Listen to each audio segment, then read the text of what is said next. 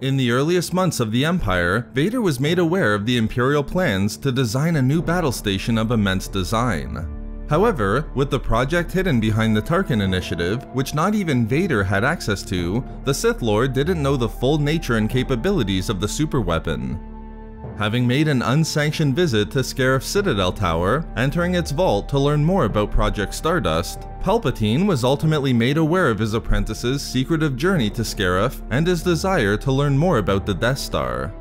Recognizing it was time to bring Vader into the fold, he gave Vader the mission of going to Geonosis and uncovering why there were numerous acts of sabotage to the project there, delaying the timeline of the battle station.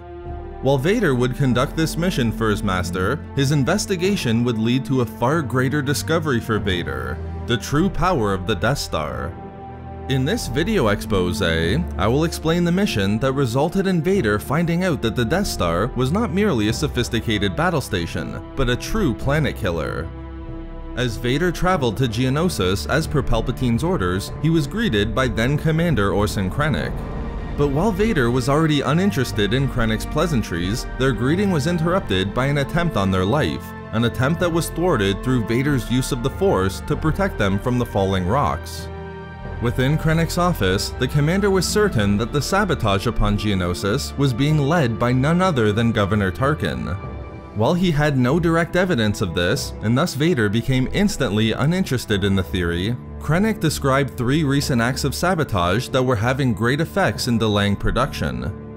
After Vader vowed to find the truth that lay behind these acts, he then journeyed to the planet's Petranaki Arena, a location he knew all too well.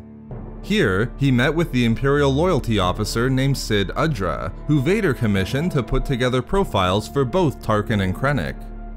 Immediately, Udra shot down the possibility that either of the 2 Imperial officers were behind the sabotage. While Krennic and Tarkin hated each other, they were both loyal to the Empire and the power that it brought them. Even more, sabotaging the project would give each of them the chance to redirect blame at the other, hurting their own chances of gaining control of Project Stardust. It was more likely that both men would push for the completion of the project as quickly as possible, and then try to own that victory. But Vader then wondered, if neither Krennic nor Tarkin was behind the sabotage upon Geonosis, who was?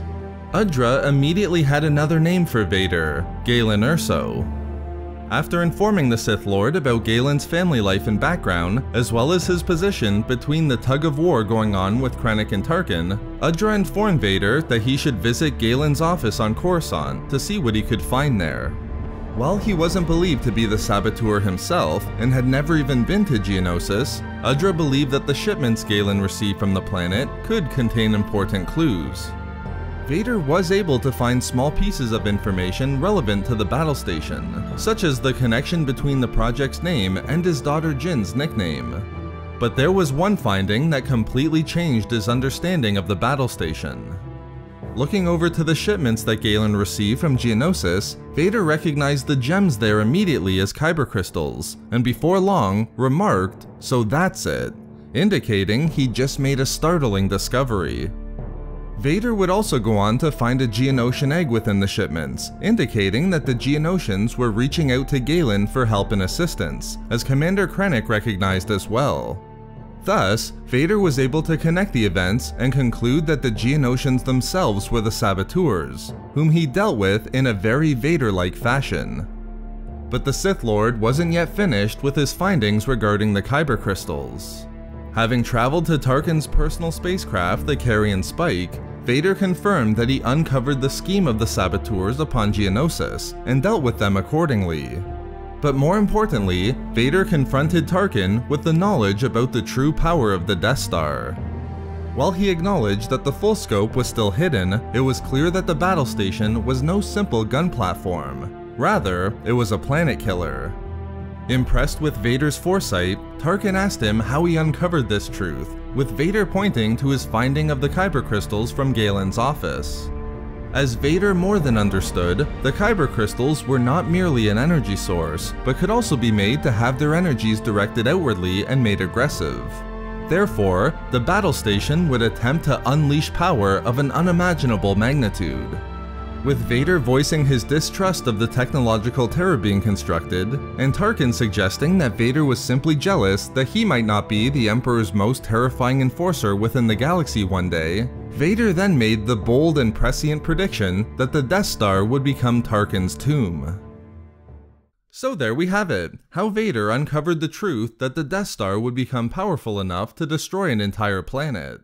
We love making these videos, so why not subscribe for more fun Star Wars theories and discussions? Also, if you enjoyed the video, think about giving a like or leaving a comment.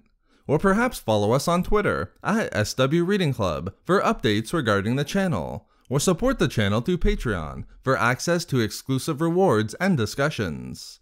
If not for me, for the good old days.